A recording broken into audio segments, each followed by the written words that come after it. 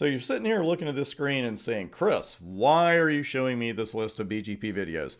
It was either this or a picture of me for 3 minutes, and I just went with the lesser of two evils. The reason that I put this video here, and I appreciate you watching it before you dive into the BGP section, is that today being January 12th, we're getting ready to go and finish up the CCNA refresh over the next couple of weeks, after which we'll go right into the CCNA security refresh and the cyber ops course.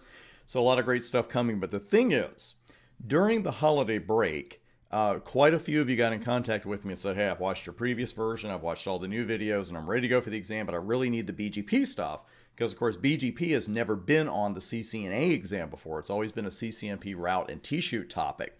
And the thing is, so many people contacted me like that what I decided to do was go ahead and post all of the BGP videos. We're not there as far as the order of the course goes. We have quite a few protocols I'm going to put in front of this. So the lecture numbers are going to change over time. That's a Udemy thing, and I can't do anything about it.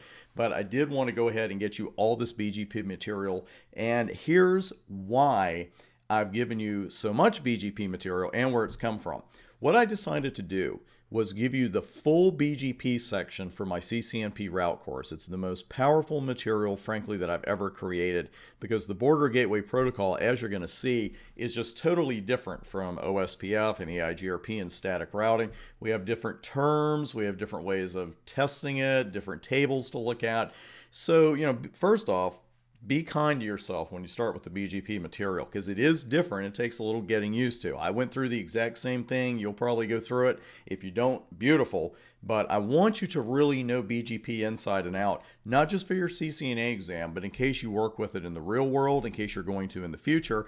And as I hope you'll do, I hope you'll go after your CCNP. This gives you a huge head start. So I don't want to just give you a few minutes of BGP, because frankly, there's no good reason to know a little bit of BGP. You got to know all of this stuff. So what I've done, it's several hours of material, and it's straight from my CCNP course. So if you hear the CCNP mentioned during this, that's why. But I didn't want to put the delay of re-recording all of this. I wanted to go ahead and get it to you as soon as possible. So again, go ahead and dive into this.